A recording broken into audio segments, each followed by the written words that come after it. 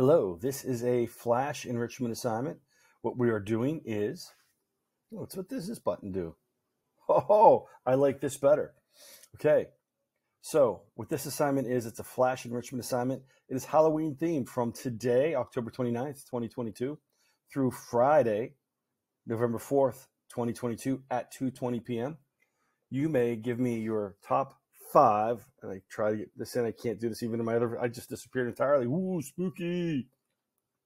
Top 5 Halloween themed songs. You don't have to be on camera to do it. You can just record audio. You don't have to record the songs. Just give me the list of songs. We don't want to violate copyright.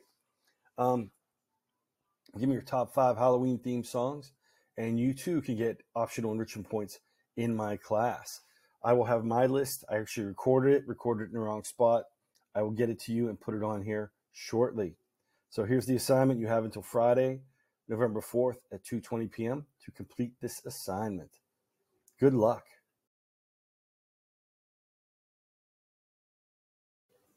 Okay, this is my response. It is the second time I've made this response because the first time I made this response, well, let's just say I put it in the wrong spot. As they say in France, oopsie.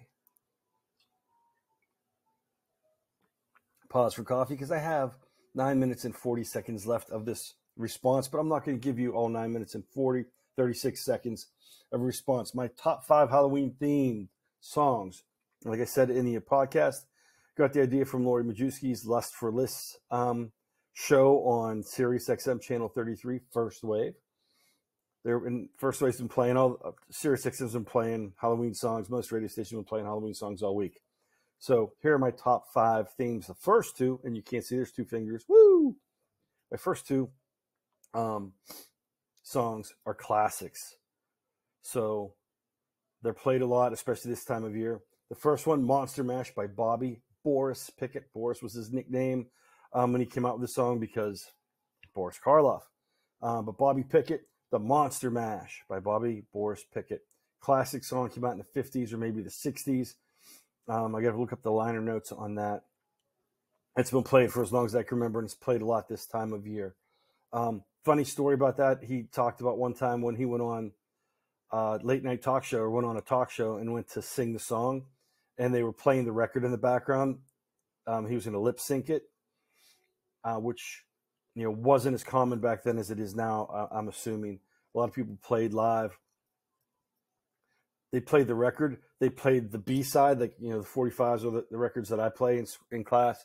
They played the flip side, the back side, where it was just the instrumental, no words. So he just kind of walked around on stage and danced and made noises because there was no words on the song. He didn't want people to know that he was lip syncing. It's kind of embarrassing, kind of funny story. The second song, my number 4 song, another classic, came out in the 80s by a group called Oingo Boingo, fronted by Danny Elfman, who is a musical genius. I don't know about the other people in the band. I'm fairly certain they are too, because they make great music, used to make great music. They split up. Danny Elfman does the theme for The Simpsons, and he scores tons of pictures and television shows. The song is Dead Man's Party by Oingo Boingo. Great song. Check it out on YouTube or Spotify or wherever you get great music. Number 3.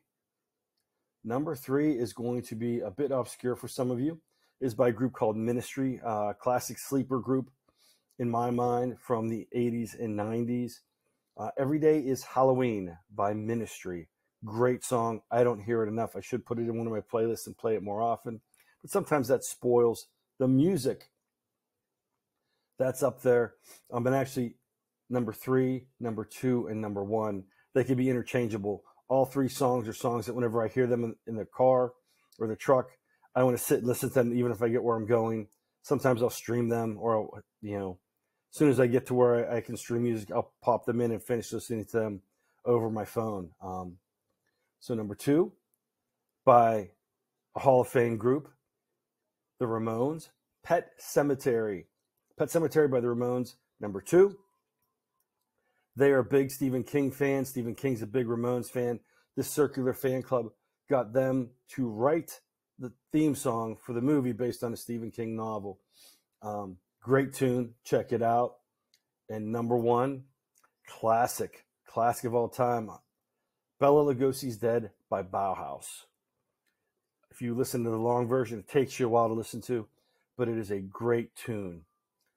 Bela Lugosi's Dead by Bauhaus, an homage to the great silent movie star Bela Lugosi, who played in all kinds of monster pictures. Way back in the day, so far back I wasn't even born yet, so you know it's old. So that is my top 5. Monster Mash by Bobby Boris Pickett. Number 4, Dead Man's Party by Oingo Boingo. Number 3, Every Day is Halloween by Ministry. Pet Sematary by the Ramones is number 2. And topping the list, Bela Lugosi's Dead by Bauhaus. Like I said, the top 3 are interchangeable. They are all fantastic in my book. All 5 songs are good. The first 2 are classics in my opinion. And the other 3 are sleeper songs that some people may not know about. So that is my top 5. I'm looking forward to hearing yours. Take care.